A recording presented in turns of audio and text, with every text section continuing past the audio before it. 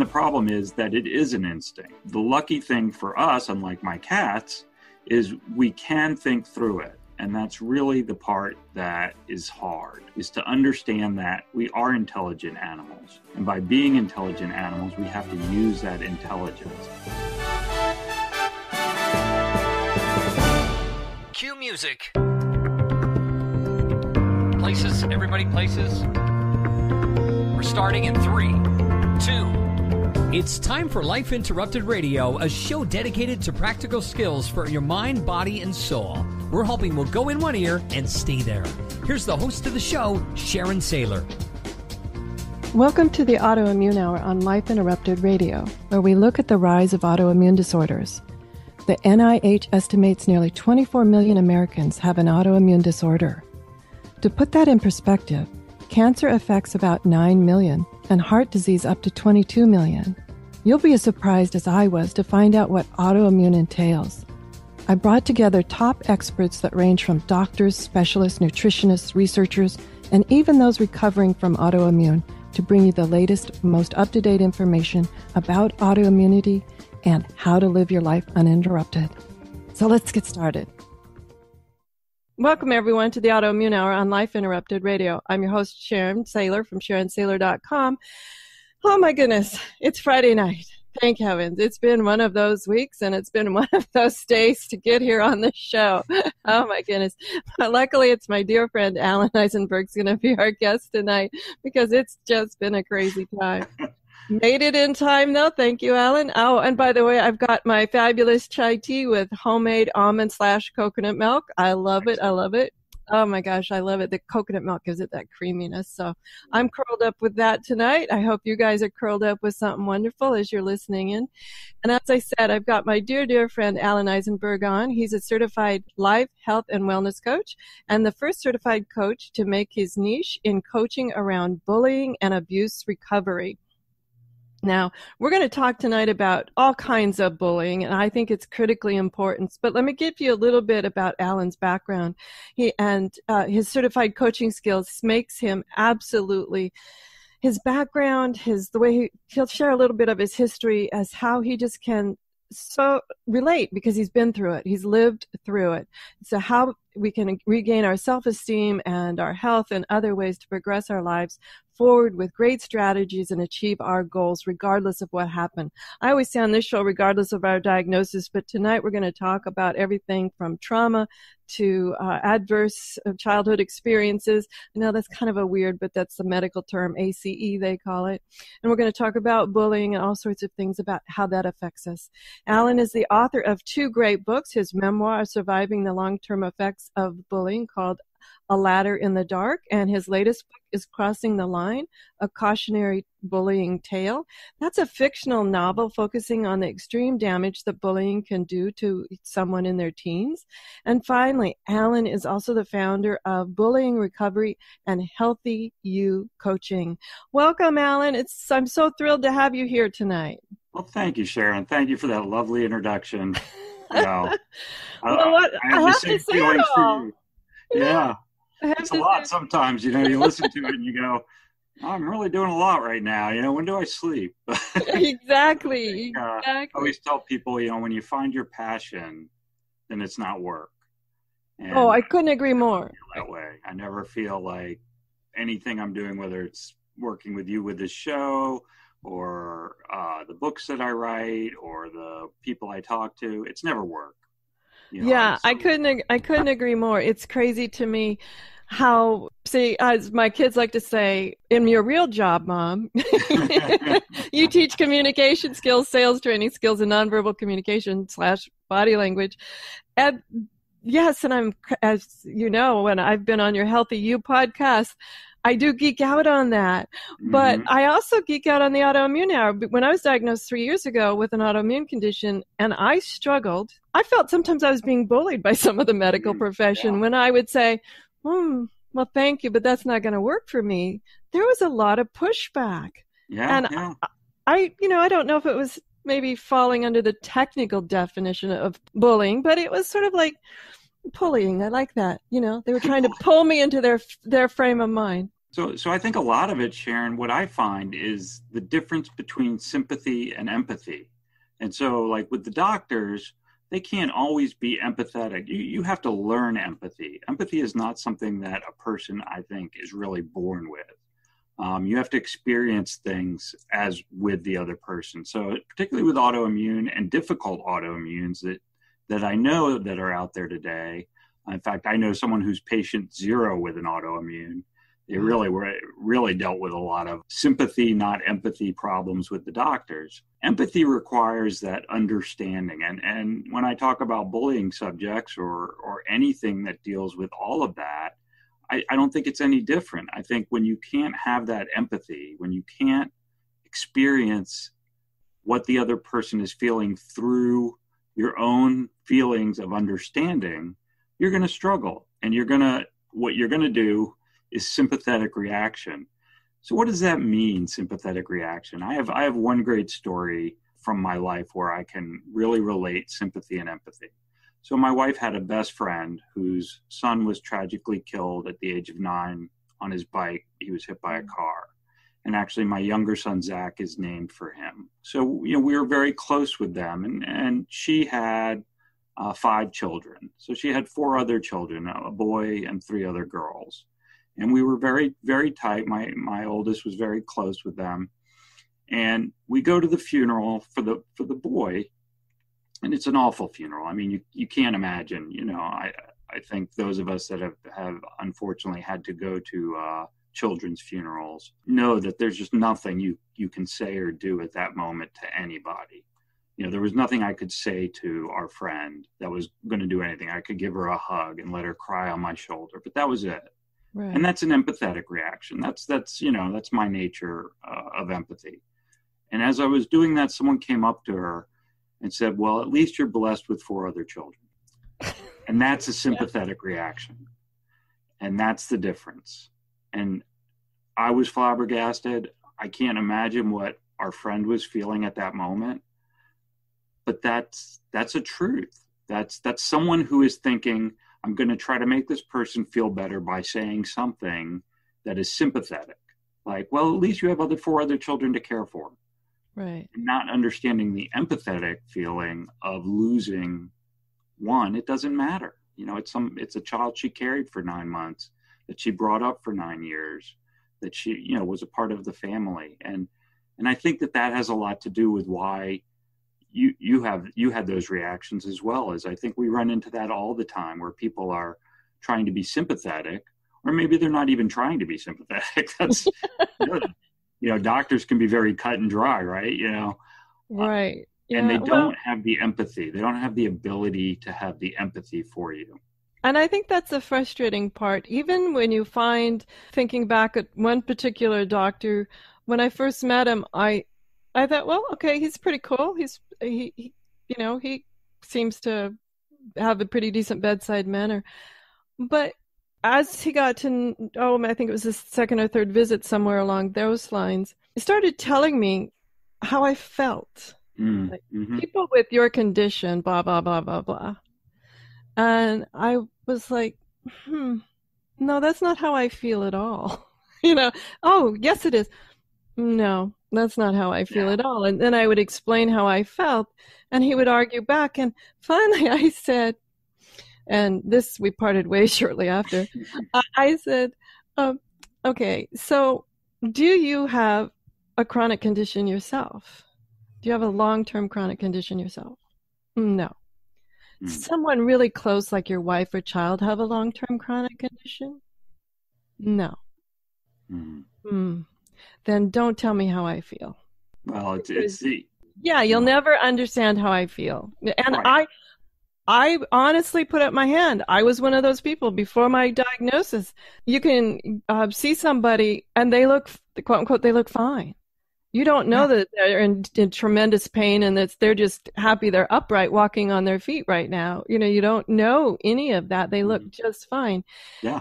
And the other thing I've learned through chronic conditions that's hidden is that I always say you lose perspective on when an itch is just an itch. certain things you'll wake up and you'll wake up kind of sore and stiff, and I go, oh my goodness, is it coming back? Is it a quote unquote a flare? Maybe it's old age. Oh my gosh, what is it? I may have had it anyway at this age, at that moment, if I hadn't been diagnosed, just because, whatever happens as you get a little bit older, a little bit harder to get out of bed, I've heard. But you don't know. You start going through this whole sort of like, oh my goodness, spiral. And yeah. Mm-hmm. I find that happens too when we've been bullied. You begin to go through a spiral of, I should have, I could have, why didn't I? So let's just sort of talk about that kind of thing where we get into these spirals. Well, and I think you hit on something that is, it doesn't matter if we're talking about autoimmune or if we're talking about some sort of abuse situation or bullying situation. What ends up happening, what you're kind of describing to me is anxiety. Like you don't know and you're worried that. Right. So those are two indicators. So imagine you're a child that doesn't want to get up that day to go to school because they're afraid of what might happen. Or same thing with workplace bullying. How do you go to the workplace knowing that this is, or in your mind, I don't even want to say knowing, that this might happen. It becomes a predictive nature, right? So you start to have a pain, you go to the doctor, let's say it's in your arm, and the doctor says, oh, well, you have, this condition of some sort. And next thing you know, you're having pain all the time, or you get a twitch in your arm. And now you think, well, is that part of the condition? And is this happening? Well, I think that's very much the same across the board in all sorts of areas. And I'll kind of tie it to myself to start, and then maybe we can expand on that. But I'm what's called a highly sensitive person. And I have only recently discovered that, right? Yeah. Most of us working in helping other people, we tend to be that way. The majority, in fact, a lot of people are highly sensitive because we're built that way. We're built, with an emotional sensitivity, some of us more than others. But I discovered it through realizing certain things about how animals responded to me, how I feel about music. So just before this show, I was watching some music videos. I don't know, they kind of get me in the mood. And they were taking place. They were musicians who were on stage, singing Free Falling after Tom Petty just died. So, I just felt tears welling up in my eyes. And music does that to me. Movies do that to me. I actually have what's called an emotional memory. I don't have a photographic memory. I have an emotional memory. I remember vividly details about things when my emotions were high and low. And that's really interesting, So a lot of the times, like with music from my era, the 80s, let's say music, I can name the artist, the album, and the year it came out. They put it on TV and I can turn my back. And it's all because I'm relating to what moment I heard that in, where I was. And just because I'm so touched by music and things like that. So what's interesting about being a highly sensitive person, and as you say, you're one, and maybe several people in the audience are, is that your responses are also heightened. So you're constantly sort of on this edge, like, because you have a heightened emotional response. And for me, what that led to was being easily affected by bullying, right? So for me, I couldn't get around the fact that I was highly sensitive. A bully would come up to me, do something, and I would cry as a little kid, and then or I would react. And that's what they were looking for, right? And so that was why I was bullied. That's not why, let's say, other people are bullied, but that was what it was. And I had to go through a journey to discover that. But the problem I had, which is similar to what you were saying about your doctors, is my parents didn't believe me. So I've been telling people this story about that I was having suffering problems. I was having ongoing problems, including stomach problems, because there's a nerve that goes from your brain to your stomach in fight, flight, or freeze called the sympathetic nerve, and it tightens your stomach so that you're not hungry when you have to flee, right? Makes sense. You can run faster. Except when it's totally broken, like mine was. And then I just had a stomach ache. And I can't tell you how many people I talk to who are bullied, young kids, who deal with can't go to school because they have stomach problems. And I'm like, you don't have a stomach, you have this thing going on. You're having this reaction, right? But nobody understood me. And this was before you would understand those kind of things. So a lot of people didn't talk about it. And I was one of them. And then I tried to let it go. I kept trying to let it go. Like, oh, just let it go behind you. Do what my parents said. Could never do it. Right. We need to take a quick commercial break. We'll be back with Alan. You can tell he's just a plethora of great information about like anxiety, and then we'll get more into the sympathetic nerve and what happens when I like to call it, that nerve gets stuck on, because a lot of things can happen when that nerve gets stuck on. We'll be back in just a minute, right after this quick commercial break. Life Interrupted Radio will return after these messages from our sponsors. It's great sponsors like these that keep this show coming to you every week. Be sure and stop by lifeinterruptedradio.com to learn more. Your conscious lifestyle on steroids. OMTimes Radio. IOM-FM. Humanity Healing International is a small nonprofit with a big dream. Since 2007, HHI has been working tirelessly to bring help to communities with little or no hope. Our projects are not broad mandates, nor are they overnight solutions, but they bring the reassurance that no one is alone and that someone cares. To learn more, please visit humanityhealing.org. Humanity Healing is where your heart is. Hello, I'm Lisa Berry. Join me every Monday at 1 p.m. Eastern Time for Light on Living, a chance to see new, hear different, and feel more as I shine the spotlight on all the ways to lighten the load of life's challenges. Light on Living is your link to that new way you're looking for, that new understanding that will enhance your life, and that positive connection that will support your growth. So join me, and you'll gain insight and start to see things in a new way that motivates you.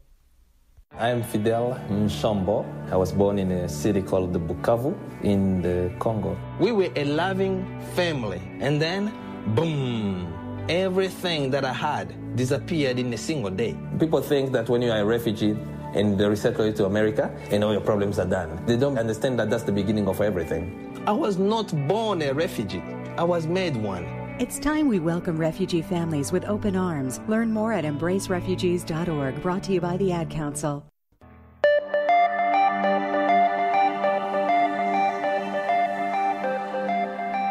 Welcome back, everyone, to the Autoimmune Hour. I'm Sharon Sayler from SharonSayler.com, and your host for the show tonight and every night, every Friday night, 7 p.m. And we're here with Alan Eisenberg. He's a bullying expert, a bullying and abuse recovery expert, as well as the founder of Bullying Recovery and Healthy You Coaching. So many other things that we'll cover some more. But we were talking about the sympathetic nerve and what happens when that gets turned on. And a lot of times, people will say, Alan, I've heard people say, like you said, oh, it's not really happening. You don't really have a stomach ache. But it is. It's a true physical symptom when those nerves start firing and those nerves get turned on. What are some things that you can tell us about learning to flip that switch so it can go off? I know you've done a lot of work in, okay, we realize that gut tightening, maybe anxiety, the nerve is, for some reason, we're in fight or flight or freeze. And guys, it doesn't have to be that you're being bullying. Maybe you just got a diagnosis you didn't want to hear. Maybe you were just told you got to take a test you don't want to take. It's like, oh my gosh, that test involves needles and things. I don't want to do that.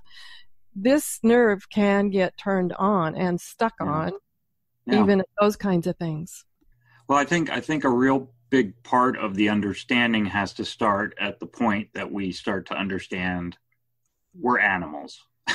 And this is an I think instinct. That's hard to swallow, but I agree with you. A lot of people struggle with what I'm about to say, and I know it's tough. We're intelligent animals, so I don't want to get that wrong, but that even makes it tougher in a lot of cases, because we think that we can think our way through certain things. The fight, flight, or freeze is an instinct. It's an instinct that all animals have. I have 2 cats. I never see them because theirs is on all the time. Yeah, they're flight. They're gone. They're fleeing. Right. I've had them for 14 years. It's like you'd think it would stop, but it doesn't. It's instinctual. They are first generation non-feral, so it's going to take time. That's not something that I want to say like, oh, that's just cats or dogs or whatever. It's people. We all have a moment of fight, flight, or freeze, whether we watched a horror movie that scared us, whether we are walking in a dark place and we get nervous, we get a tingle sensation. But everybody in the world has this instinct. And the problem is that it is an instinct. The lucky thing for us, unlike my cats, is we can think through it. And that's really the part that is hard, is to understand that we are intelligent animals.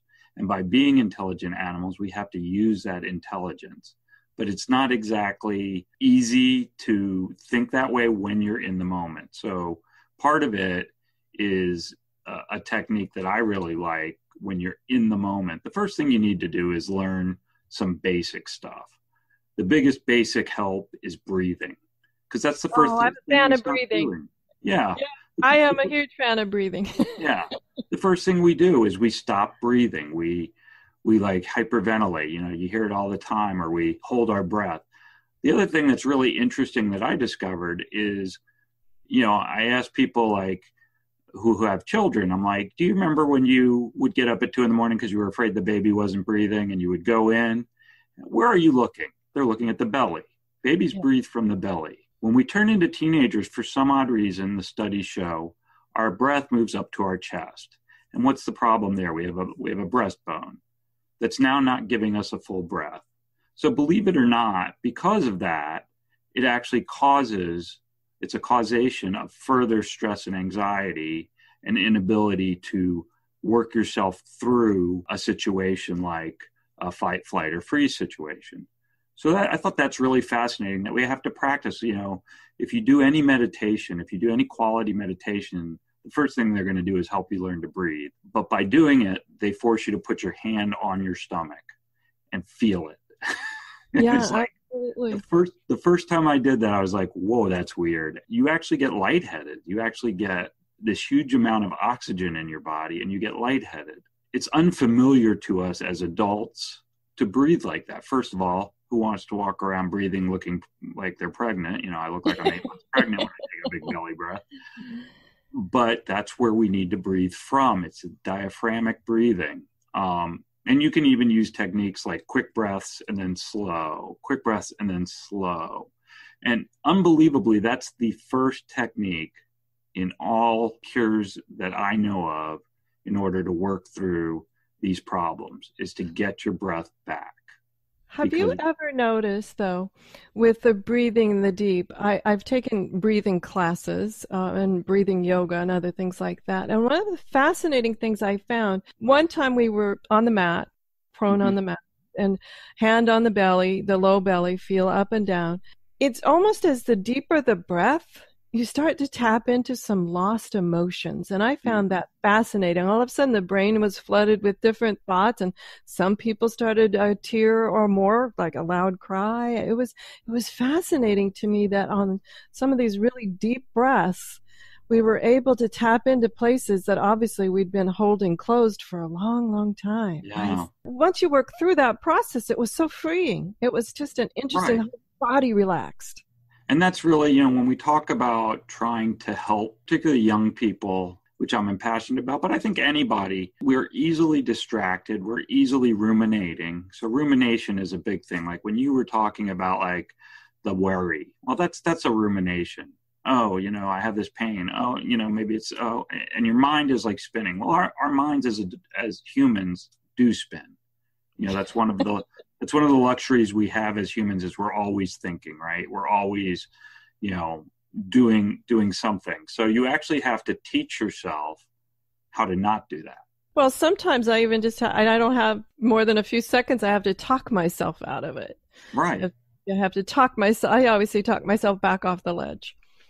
Well, and that's a big part of it. And the other thing is, are you paying true attention? Are you listening to what your body is telling you?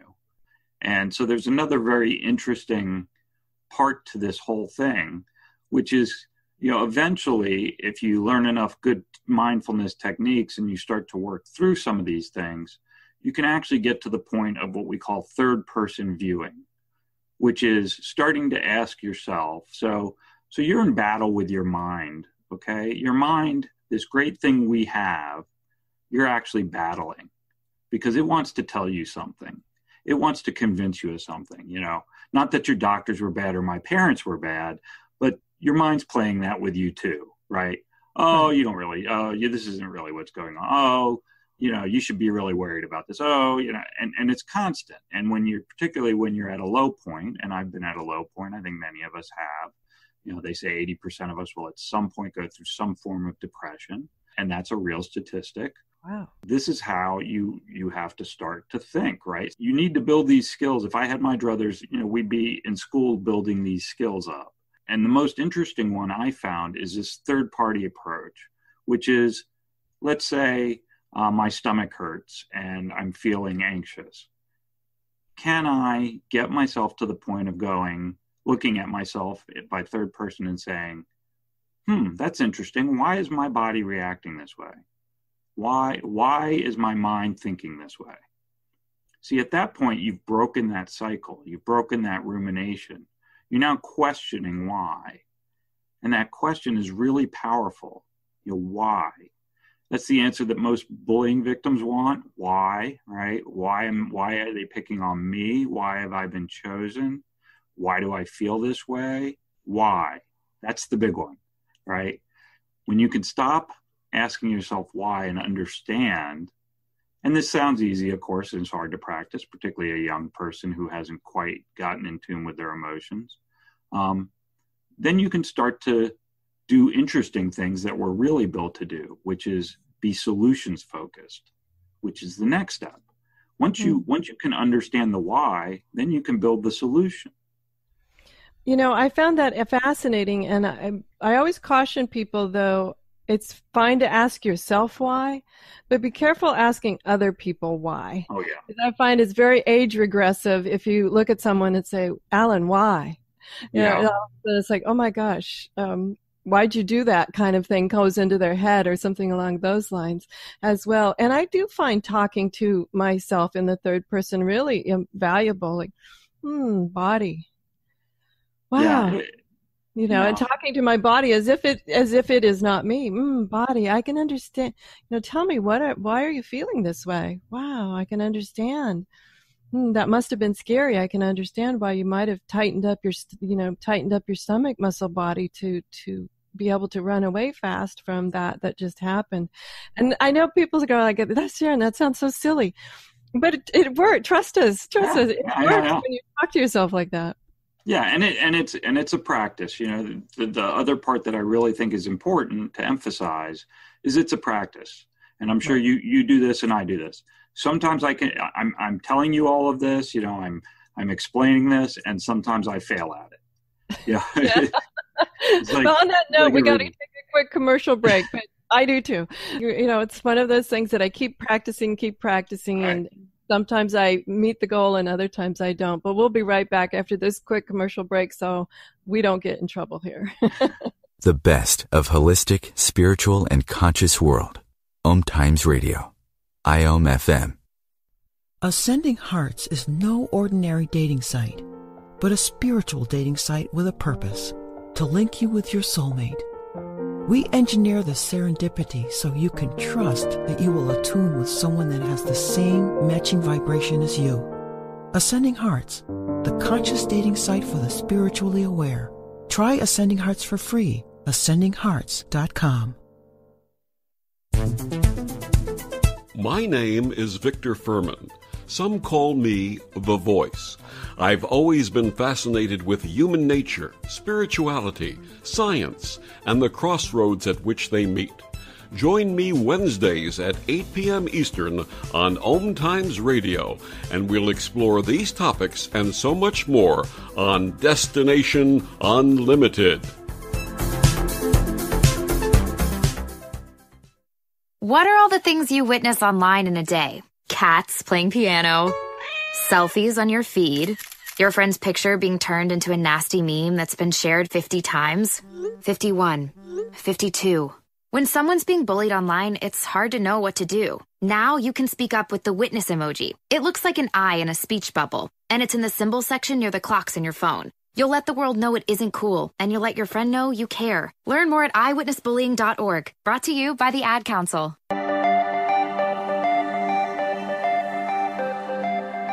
Welcome back, everyone, to the Autoimmune Hour on Life Interrupted Radio. I'm your host, Sharon Sayler from SharonSayler.com.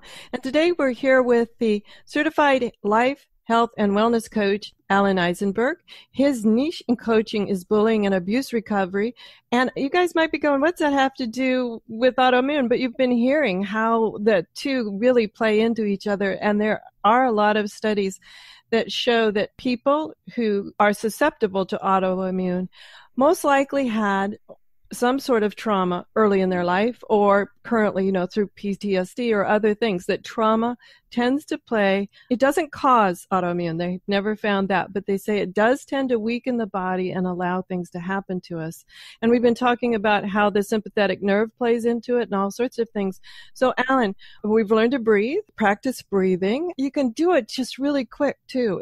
I love it. It doesn't take more than 2 or 3 breaths to recenter yourself. If you're in a tight spot, doesn't take more than a couple breaths. Just remember to breathe. And then we were talking about talking to ourselves in third person and how delightfully well that works. And before we had to take that break, you had a third step for us, a third thing that we could do. So the other thing that's really important that we do really surrounds how we choose to take care of our bodies. And I'm sure this plays into autoimmune, but it also plays into our ability to feel better.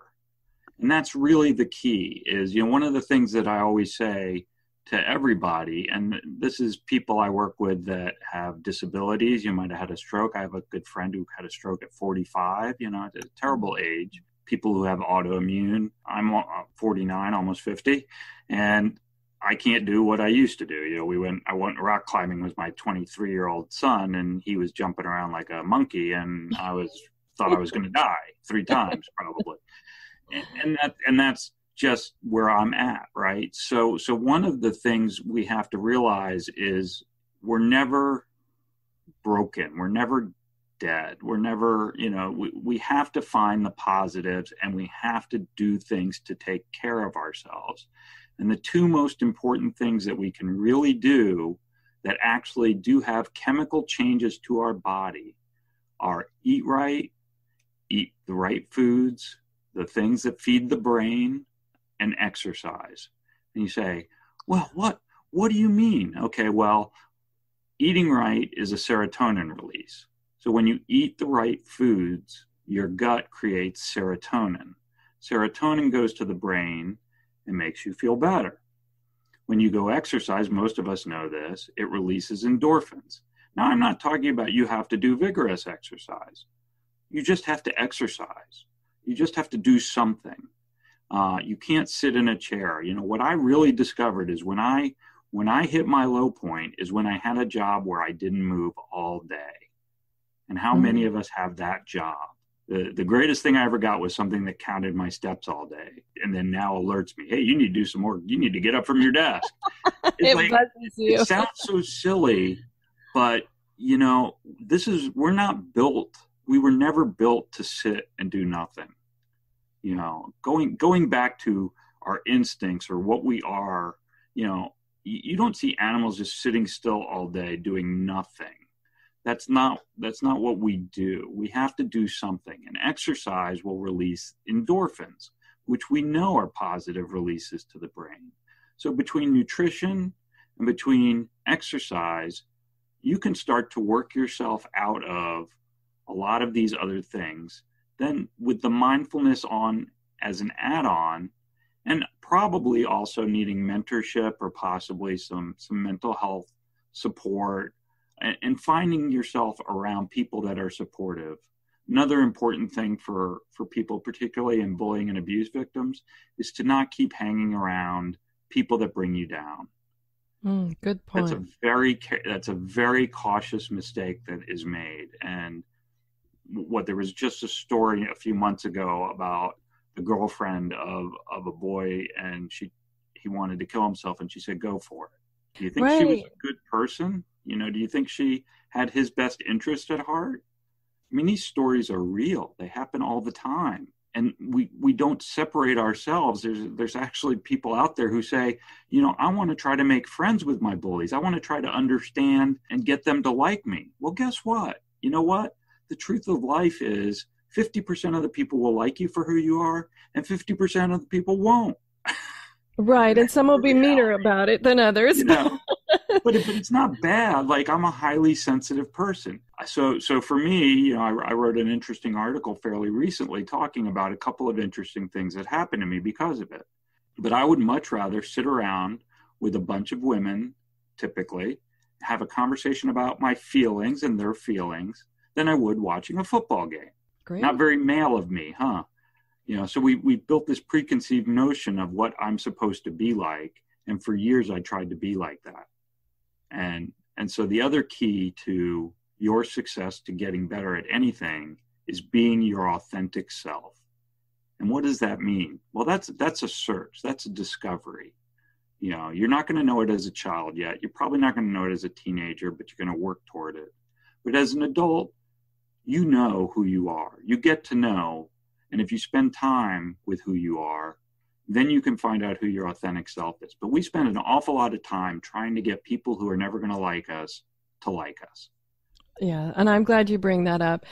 So many things there that I just want to unpack, because I was thinking about the people you hang out with, and we had a great guest on, I don't know, a few months ago, and she talked about a health group coaching or group circle that she went to, right?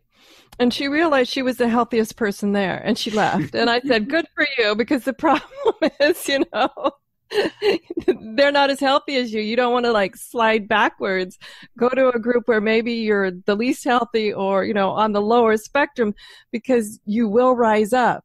And those other, if you're the healthiest there, they'll rise up to you. You're not going to go anywhere. Well, like you may, I won't say we won't, but the likelihood of you going further in that group is pretty limited. And then the other thing I wanted to bring up was this idea of our authentic self. And oftentimes people say, well, how do I know? And my story around that, the first time I had that moment, I'd had a lot of jobs. I'm very well trained and educated, and I was good at them, but I can't say I was really passionate in any of them. I guess I know a lot and I can do a lot, but I wasn't really passionate about them until one day I had the opportunity to go, and I was going to be teaching and coaching these 9 women, and they were all professional women. And I went to this event, and Alan, my first time I realized it was my authentic self. I had this moment where I looked around the room, and I cannot describe it other than just to say I knew I was home. Mm. Yep. And that's happened to me on the Autoimmune Hour too. When I meet people who listen to the show, and you know, we bump into each other, whatever, they email me, we chat, whatever, I'm like, you know, this is another time I'm home.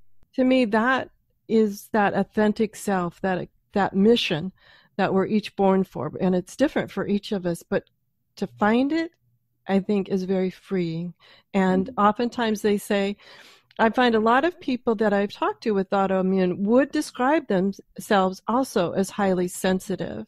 Now, I don't have any correlation or found any research that there's a correlation, other than I talk to a lot of people on this show, and the majority of them would label themselves as highly sensitive. So I'm always curious if there's this correlation between our emotions and how we carry them, maybe too tight or maybe too close to the vest or whatever, and keeping the nervous system in high activation and how it affects the physical body. Well, and I think that's a great point. And you brought up another really interesting point that is another way to start to recover or feel better, particularly when you get in a situation where you think, nobody likes me, my life is terrible. You know, all of these great things I talk about. There's a book called Feeling Good by David Burns. He talks about these twisted thinking styles we'll get in when things go south. I like that, twisted thinking styles. Yeah. I love that. That's a great title. It's if you want a book that speaks to you when you need to hear it, it's a great book, because it's stuff like, you know, nothing ever goes right for me, and then, you know, my job as a coach would be nothing. Really? Nothing? Every day sucks. I shouldn't have done that. I should have done this. These are your twisted thinking styles. These are the things that we do to ourselves that aren't correct. And so, I should be living a better life. I don't understand why this is happening. We overthink all the time, and then we use should, shouldn'ts, always, can'ts, won'ts. Never. Never. No one. And it becomes a vicious cycle. And you can imagine when does a person commit bullycide? Or as I write about in Crossing the Line, the other option is to take weapons to school, right? When do they make that decision? It's when they start to talk that way, when it starts to feel that way, and they get no support anywhere around them that leads them to feel different. And they don't know how. People don't know how. People don't know how to feel better. A lot of people like griping.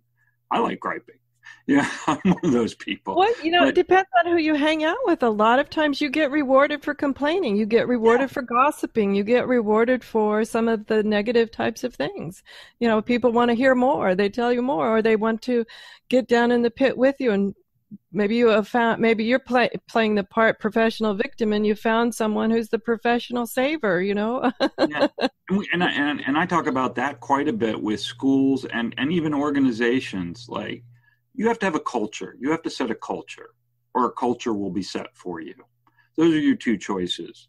When you're in a grouped situation, whether it be a school, an organization, or any other kind of group that might be formed, if there's not a set of culture that is created and led and believed, then that will be made for you. And what do I mean by that, I guess? Some people go, what does that mean? Well, just like we're saying, there can be cultures where it's who made the most money, or who is the best ball player in school. And these people get favored, and I think 13 Reasons Why, the recent miniseries in Jay Escher's book, talks about that, that the popular jock was doing all these things, but, they couldn't do anything to him because he was the super jock at the school, right? Right, the one winning the trophies. Right, and so it's when you set cultures that don't speak to the other side and allow, for this idea of what I call holistic recovery, because it's not just one-sided. When we talk about things like bullying and even abuse, there's two victims, actually. There's two people involved. There's the person who's taking the abuse, and there's the person who's giving the abuse, because something happened in this person who's giving the abuse's life. So what's amazing is we've been able to put sort of the personality traits of a bully and a bullying victim, or a bullying survivor, as I like to say, next to each other. And there's only one variance. They both have low self-esteem. They have few friends. All of these things are the same. The only variance is that one can overpower the other. That's an interesting point. I hadn't thought of it that way. Right. But when they go home, typically they're either dealing with ignoring, which is a problem, or physical abuse by parents or caretakers, or verbal abuse. So they're part of the victim cycle too. And even victims, even myself, right? Even someone who's so passionate about it now and who knew how bad bullying was, when given the opportunity to be on the other side and not be my authentic self, but be wanting to be part of the crowd because I wanted to be liked so bad, participated in bullying activities against another. And I actually made restitution with that person. I actually called them and got their forgiveness, and we've hung around a few times. Because again, as a highly sensitive person, I needed to get past that one for me. But it's not a one-sided story. It's not as simple. Nothing is black and white. Everything is gray. And it's very difficult for us to accept that. And so what I mean, sort of in another way, another part of what you were saying, is when you realize that people are less fortunate than you. So I talk about selfless selfishness. And people go, what? Selfless selfishness? Yeah, selfless selfishness is very simple. If you want to feel better about yourself, volunteer to do something for people that are less fortunate than you, because you'll get two things out of it. One, you'll feel good. You'll have a moment of feeling better about yourself, but also you'll be able to say, my life might be bad, but it's not that. Oh my goodness, Alan. The other when person. you and I get together, unfortunately, I got to take a quick commercial break. I'm way past the stop point here. So when we get together, we can just chat forever. But guys, hang on. We'll be right back. Connecting you with the best of the conscious minds in the world. OMTimes Radio. IOM FM. Change and growth are part of natural life and also part of your spiritual life. Everyone needs support and guidance, especially during life passages. Upgrade yourself with the OMTimes Experts program.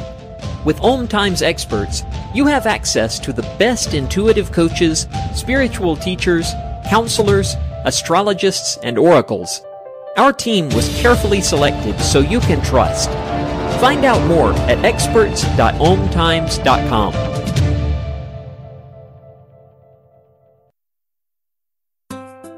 Grab a cup of tea or a glass of wine and tune in for Inspired Conversations with publisher Linda Joy on Tuesdays at 2 p.m. Eastern. Linda creates sacred space for leading female luminaries, empowering authors, heart-centered female entrepreneurs, coaches, and healers. A soulful venue where guests openly share the fears and obstacles they've overcome, wisdom and lessons learned, and the personal journey that led them to the transformational work they do in the world.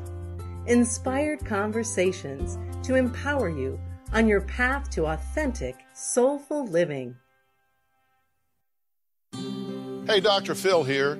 You know, I help people solve difficult problems every day, but one problem has me stumped: childhood hunger. Nearly 16 million children in America struggle with it.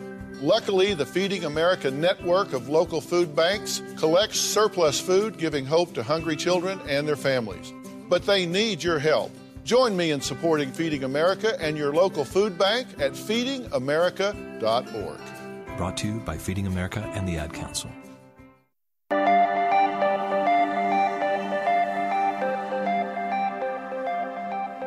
Welcome back, everyone, to the Autoimmune Hour on Life Interrupted Radio. I'm your host, Sharon Sayler, and we're here with Alan Eisenberg. And since Alan and I just love to talk about this kind of thing because it's so important in our lives and in our healing. Alan, gosh, we'll have to have you back because this is just absolutely fascinating. But I wanted to give you enough time here in just about the last 5 minutes that we have to give us a couple parting thoughts, and then absolutely, where can we get your books? And tell us more about how we can find out about bullying recovery and Healthy You coaching. First of all, thank you for having me on the show. It's been such a pleasure. I feel like, we're friends now, we're old friends now. We get to do this.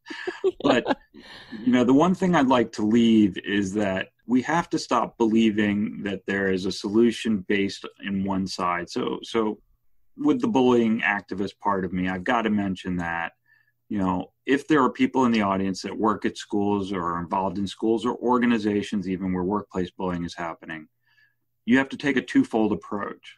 There's the anti-bullying, okay? So that's bringing someone in to talk to kids and talk to maybe the adults.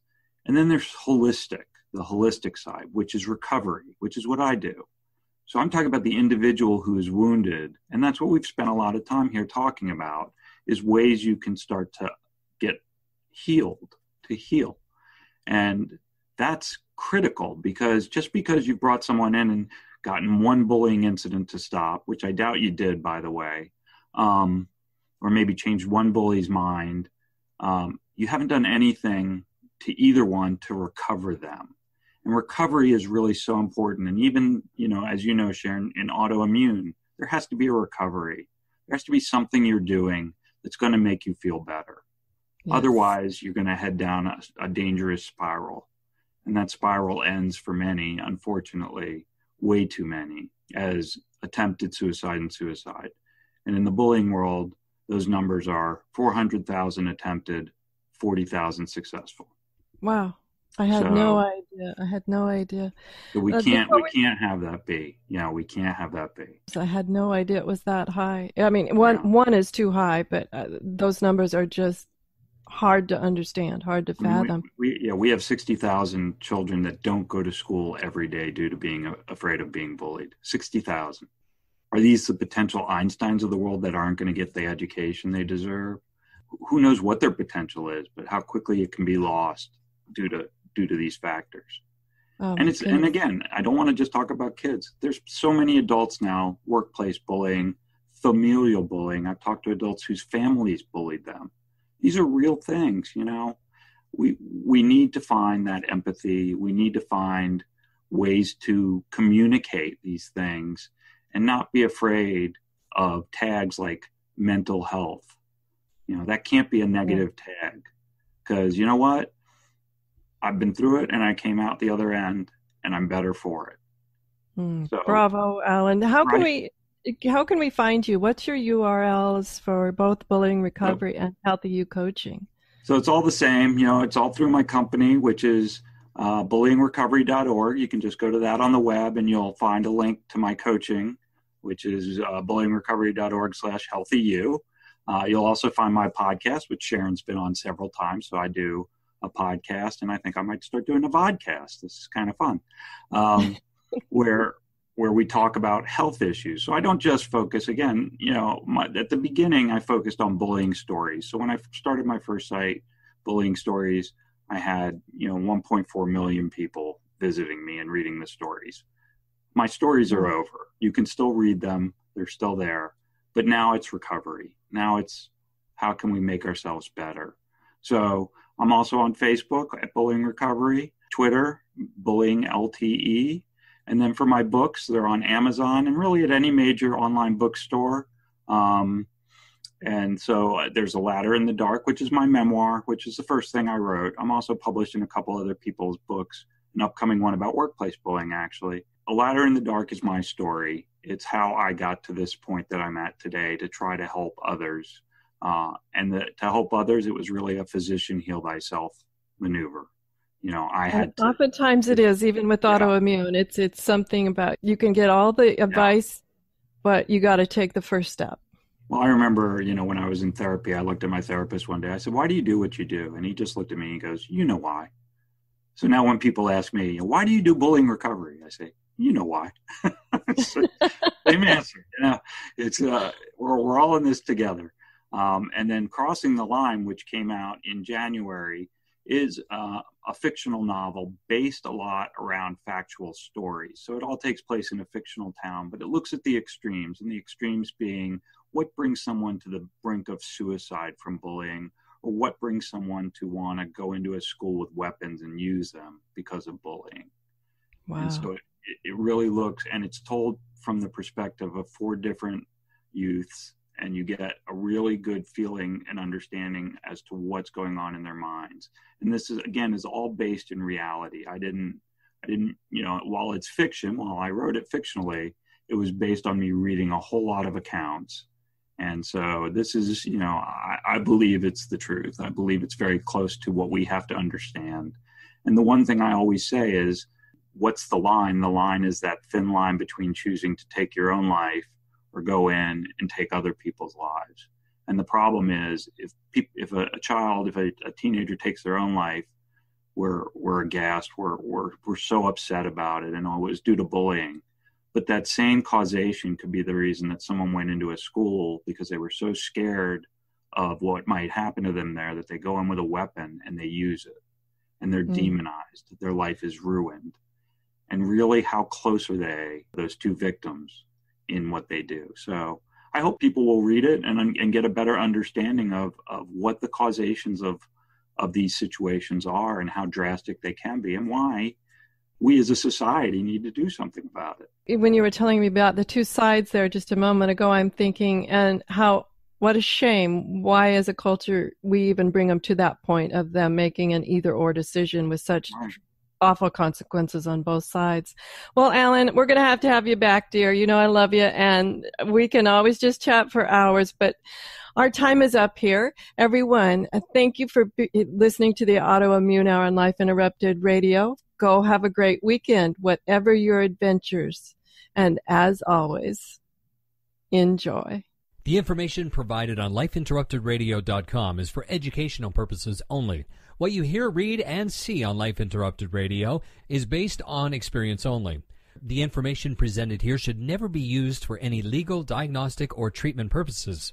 Always seek sound legal, medical, and or professional advice regarding any problems, conditions, and any of the recommendations you see, hear, or read here on Life Interrupted Radio.